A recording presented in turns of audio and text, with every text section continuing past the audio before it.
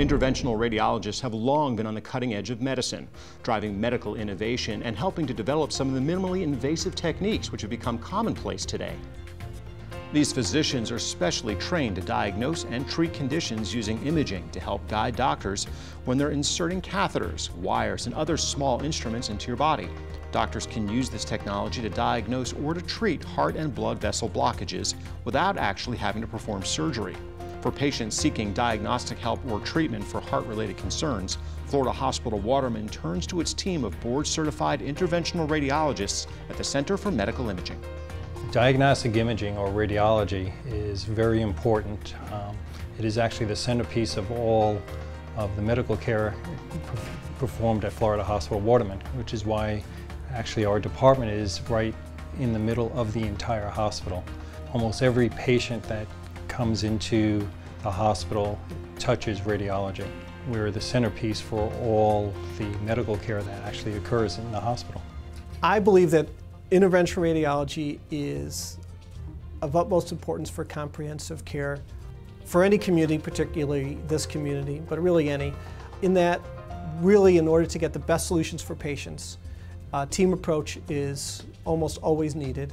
And since we can look at things as both a diagnostician as well as from a surgical standpoint to look at solutions, I think we're very important in helping patients receive the best solution to their problems.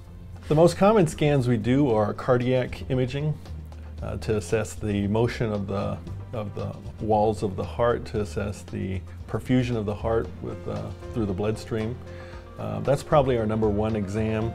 Imaging kind of lays the foundation down for the diagnosis of many diseases nowadays. There are many diseases that are first picked up by imaging. For instance, in radiology now, instead of coronary catheterizations, patients are used to getting what's called a heart cath. With the scanner that we have at the hospital, with a 64-slice scanner and the proper techniques, we can perform now coronary CTA. So instead of getting a catheter, a puncture in your groin, and a catheter brought inside your body, we could perform non-invasive imaging of the circulation to the heart. And then we could help basically risk stratify patients, whether they need anything further, in a non-invasive way. What's the future of interventional radiology? Well, it's hard to know, of course, the future, but I think it's only expanding because the technology is improving.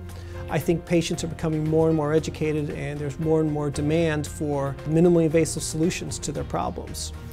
Because of that, you'll be seeing more and more procedures or solutions to problems with image guidance, where patients can have a big problem fixed with minimal downtime and pain. And who's not in favor of that? For more information on the board-certified radiologists at the Center for Medical Imaging, or to find out more about their numerous imaging procedures, please click the Interventional Radiology story link on our homepage at yourhometownhealth.com.